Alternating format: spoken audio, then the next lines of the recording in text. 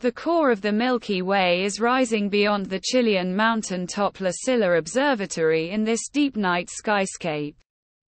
To the right stands the ESO-3 6-meter telescope, home of the exoplanet hunting HARPS and NIRPS spectrographs.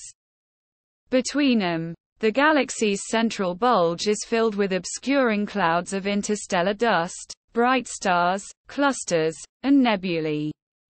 Prominent reddish hydrogen emission from the star-forming Lagoon Nebula, M8, is near center.